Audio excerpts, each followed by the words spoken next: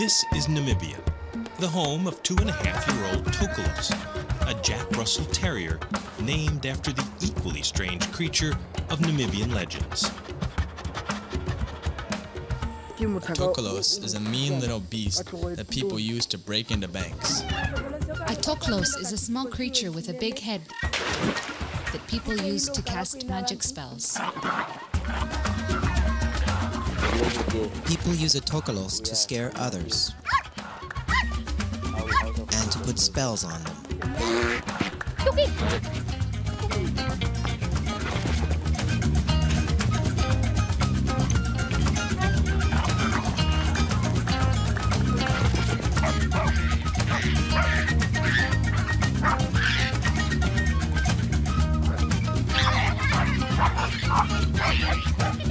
Tokelos lives up to his name, and he has an unusual job for a male dog.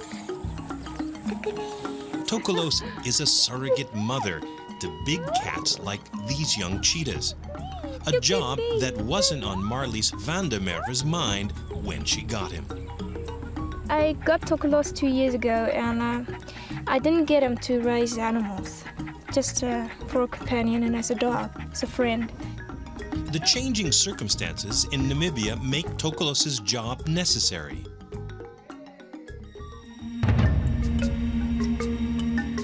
Here the wild animals used to roam free. But Namibia is now mainly farmland, and farmers have the right to protect their livestock by killing troublesome wild animals.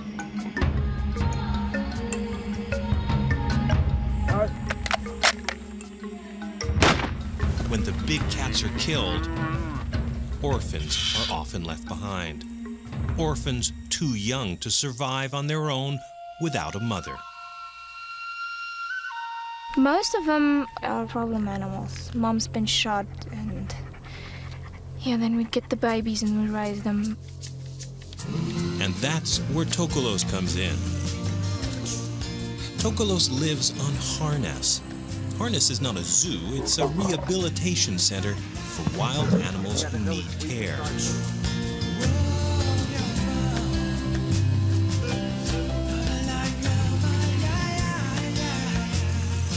Harnas began with one rescued monkey. That was 24 years ago, when it was a cattle farm. Now the cattle are gone, and a variety of wild and domestic animals have the run of what used to be grazing land.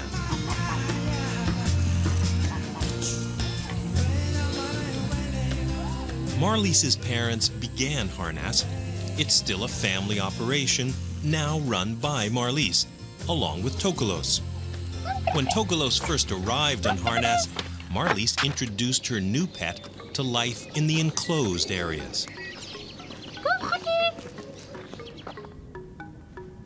Then it was out onto the dry savanna, with animals well enough to need exercise in unconfined areas.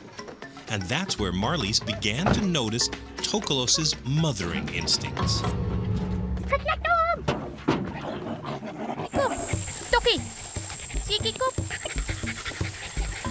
Most big cats are active at night, but not cheetahs.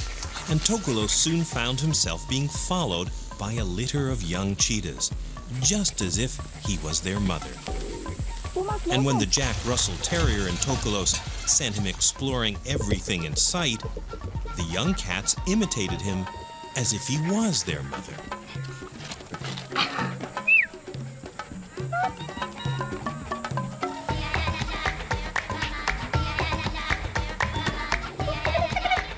Slowly and mysteriously, that's just what Tokelos transformed himself into.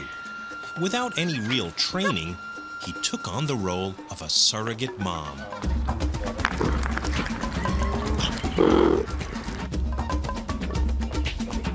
Tokelos doesn't replace a natural mother, but his lessons in basic social skills are necessary. I think he's doing a very good job because he teaches them manners, and so it's good.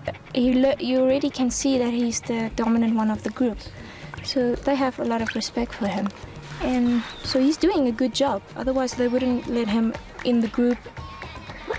Being a mother is difficult enough. Being a surrogate mother to another species is even more taxing.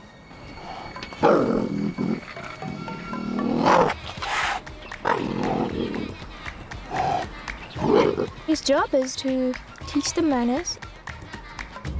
If they annoy him too much, bite him too much, he has to bite them. So they have to learn. If I say stop and I bite you, it's stopped.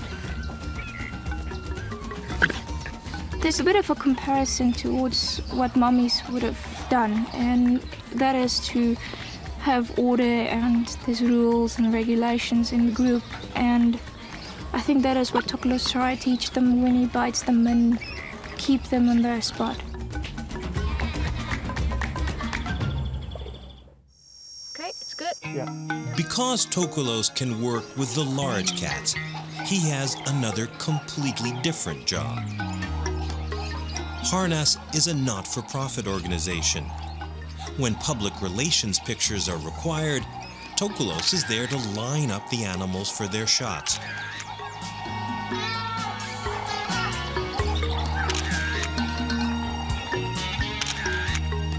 It's a job tough little Tokelos is good at, and it helps support the foundation.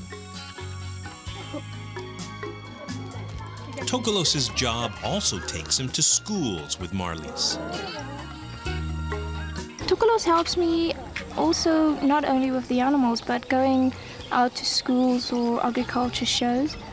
And we go out with the younger animals. He lets them feel more comfortable. Tokelos's presence makes it easier for the children to accept live wild animals they've never seen this close.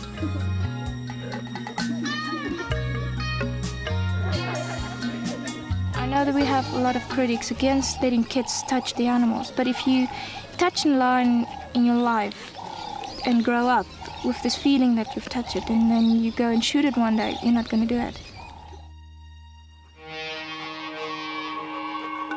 There are other dogs at Harnas, dogs that even the lions don't mess with. But the dogs don't frighten Tokelos. He's Macho Mom, ready to take on anything. I don't know what he's thinking, but even big dogs he wants to bite, so I think he's in a way thinking that if I can play with a leopard, I can play with anything else.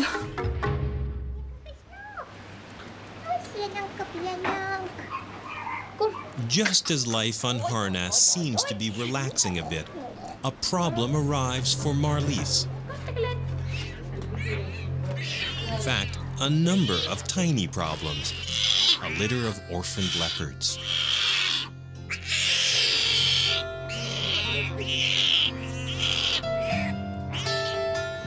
Once again, Tokelos turns out to be a natural mom.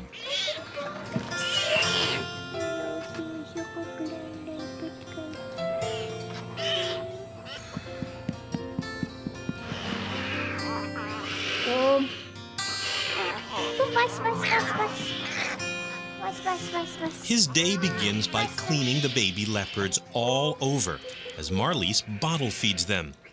The licking stimulates all of the baby's bodily functions. He's supposed to clean the baby's mouth and also lick their bums, because if you don't lick them or just don't wash them, they won't do their thing, so they will explode. So he's got an important job there. So it makes a difference. It makes a difference with him.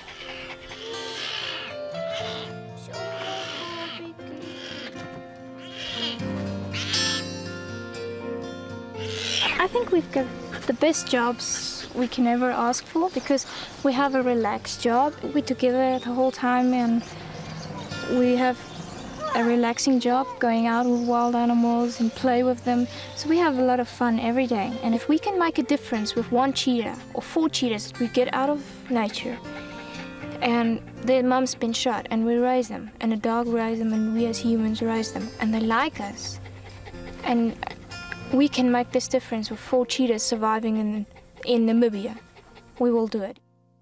The big cats of Africa are lucky to have Tokelos. He's a good mother. In fact, an exceptional one. Not only is he a male mom, but he can raise many species: lions, cheetahs, and leopards.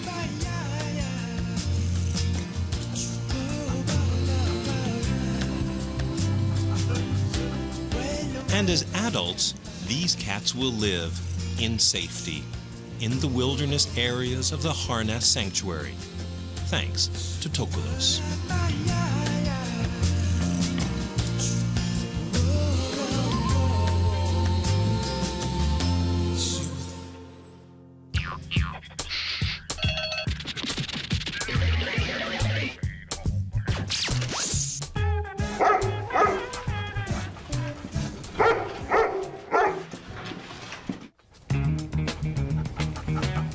Barkley is a 4-year-old golden retriever, and he's always in training for his job.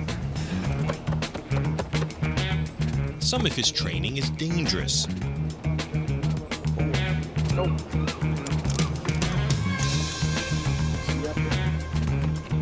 Some of his training is simply unpleasant.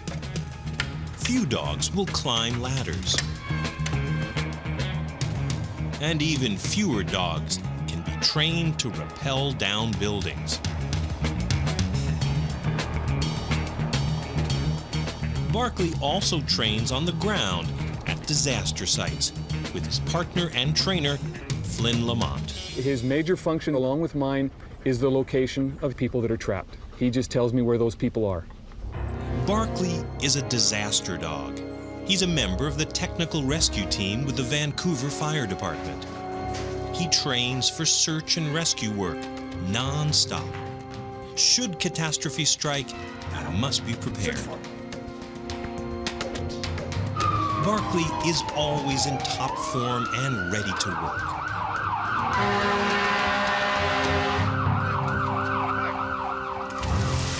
Devastation doesn't send a messenger.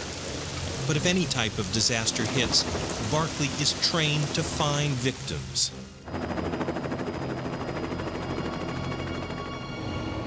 Barkley works in Vancouver. Luckily, his rescue skills haven't been needed there, yet. But the city does have the foresight to employ this disaster dog. Barkley never takes a break from daily training.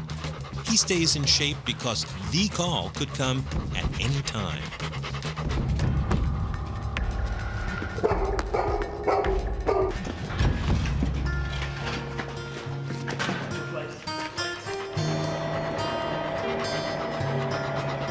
The British Columbia coast has been shaken by a number of small quakes, so Barkley concentrates on his earthquake training.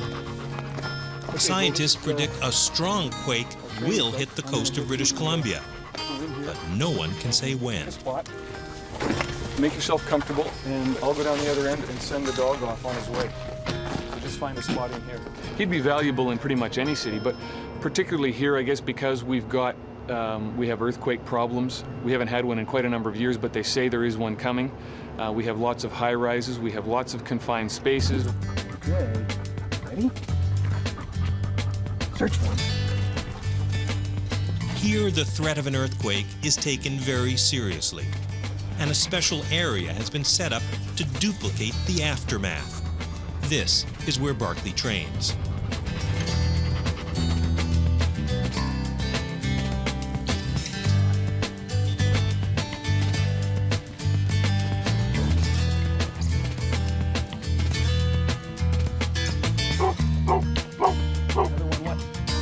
Training is a game for Barkley, with a toy as his reward.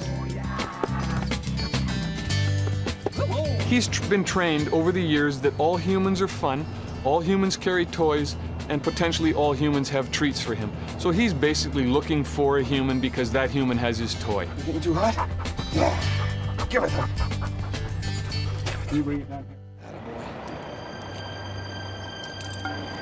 Barkley's willingness to train anywhere is the result of his love for Flynn. We have a great bond. That's one of the things that you get with a dog like this is you get a really good working bond, a really good buddy bond. I trust him, he trusts me.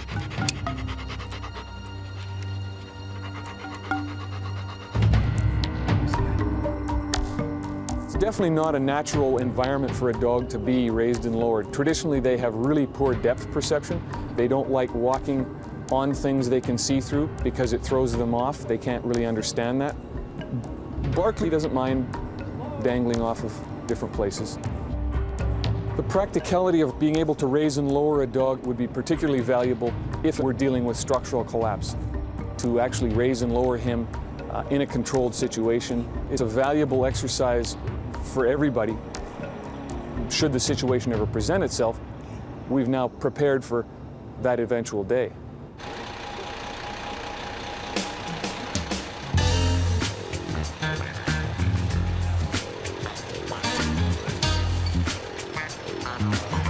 Back at the fire station, Barkley's just one of the guys, so he gets to do what they do, with dog perks thrown in, like eating,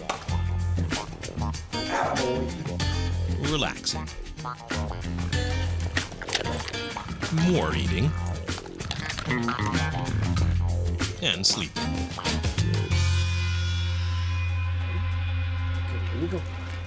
Should disaster strike, Barkley will be there as part of the technical rescue team.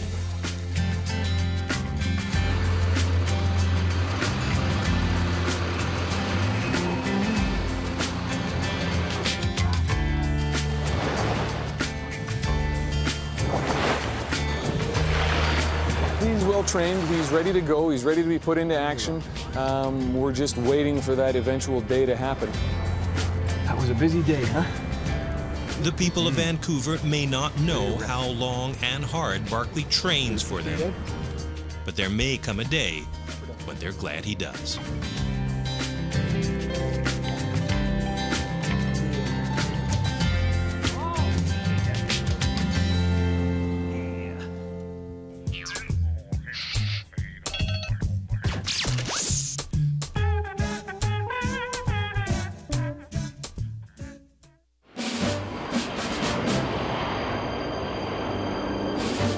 Smuggling is the plague of every international airport.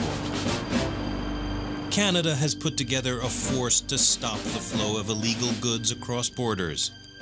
Employees have been specially trained to catch criminals with their contraband as they try to slip through customs.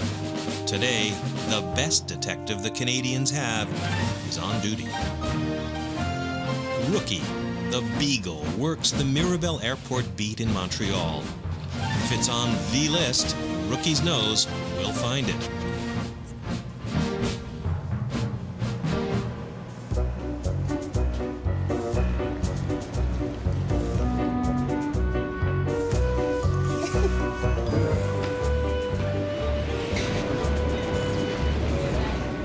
When Rookie heads for your bag and then puts a paw on it, you may as well give up. Hello. Hi. Is this your suitcase here? Yeah, sir? it is, yeah. Okay. Do you have your custom card, Sure. please?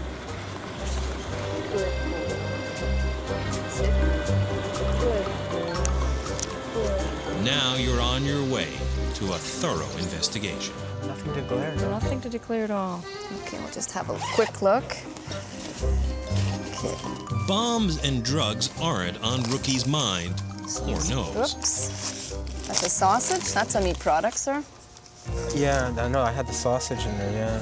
Okay. He's after your sausages, your fruits, Good boy. your flowers. The plant cutting. Yeah. These are the innocent seeming items that can bring new plant diseases into a country, new killer illnesses to a population. We're using a dog for the simple reason that the danger of importing a foreign pest or disease is very, very high in Canada. You are subject to have a fine of up to $200 for not declaring on your import card. When he detects an agricultural odor, whether it be dairy or animal or vegetable or plants, he's trained to sit and he puts his paw where he detected the odor. Rookie is trained to find agricultural products, and he has cited your suitcase as a potential agricultural product that you're bringing into the country. He will get a little food reward, and then he goes on and carries on and looks for more suspects. Rookie's lucky in his work. Turning criminals in is just a game for him. A game with a reward. Beagles always work for food. They'll do anything for food. Good boy. Come on. The reason why the Canadian Food Inspection Agency chose beagles was because of the fact these are hunting dogs. Their keen sense of smell makes them ideal dogs to do this type of work. Move on. They are small dogs. They're happy-go-lucky dogs. Their character is non-aggressive. They just love to work around the passengers and around the public. High five. Woohoo! High five. Woohoo! High five. Dance. Good boy. Stay. Roll. Good boy. Roll. Roll. Good boy. Hop. Good boy. Sit. Down. I would compare Rookie to a laid-back type Perry Como style, where nothing phases him. He's got one thing on his mind. He's a dedicated employee, and he just loves to do his work. Find it. Good scene.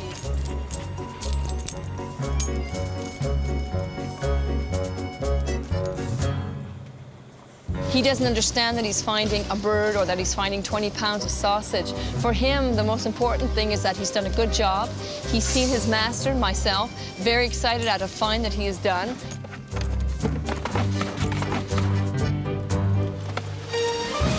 For Rookie, the total pro, it's all in a day's work.